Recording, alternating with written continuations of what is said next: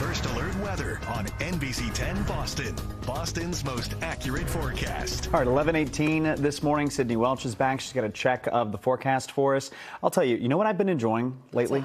The changing of, the leaves are crazy right now. It's beautiful out there. Last night I watched When Harry Met Sally because the leaves reminded me of it. Tonight I'm going to watch Moonstruck. Yep, so it's the season. It's the season, Sydney. And you know what? It's been warm, but it's been so nice to get outside these past few days. And now we have some changes coming, but what is not changing is the amount of measurable rainfall that's expected. We are expecting to stay mainly dry really through the 10-day forecast. So far this year, 2024, fifth on record for driest fall since September 1st to today. So 45 days with no rain. It's not going to take all that much to get us up there a little bit higher on this board, even tied for number one within the next few days. So wind gusts right now at this time. We are seeing gusty conditions, especially South Shore, 28 miles per hour in Plymouth, parts of the Cape, 24 mile per hour gusts, 23 mile per hour gusts in Fitchburg. We'll see between 20 and 30 mile per hour gusts really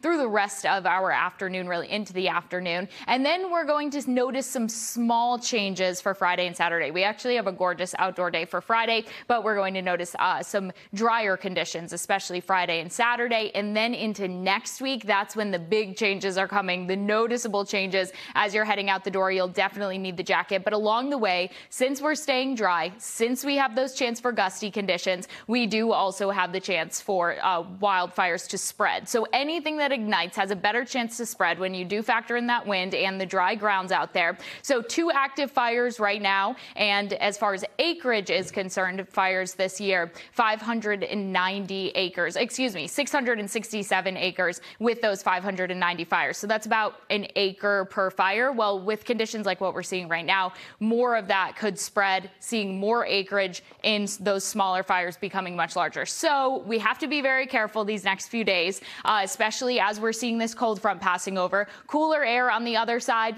It's going to be a little bit cooler, much closer to where we should be for this time of year. But it's this second cold front that's going to bring in big changes for us. So this cold front is going to be ushering in some very chilly air at times, even first freeze territory for spaces even like Boston. So even right along the coast, we could see those temperatures plummeting quite a bit. Through the afternoon, clouds are sticking around, possibly a shower or two. We're seeing very isolated showers today. And then that drier air will be coming in overnight tonight and into tomorrow. We'll notice cooler temperatures as far as high temperatures go for tomorrow. But today, it's just going to be a bit more on the cloudy side, upper 60s through the afternoon. 1 o'clock to 2 o'clock, we're seeing 67, 66 degrees. And then eventually we're going to be cooling things off as we head into the evening, overnight tonight and into tomorrow. We might have a little bit cooler of a morning, especially compared to this morning with temperatures in the 40s. So 60 degrees for your Friday, low 60s into Saturday with mostly sunny skies. And then this is when we'll notice those changes. 53 degrees on Sunday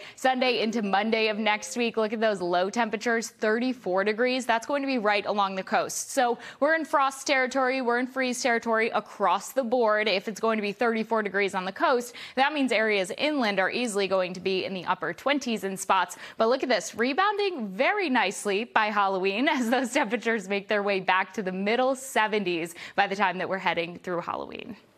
Sydney, that roller coaster looks like one I don't like riding at all.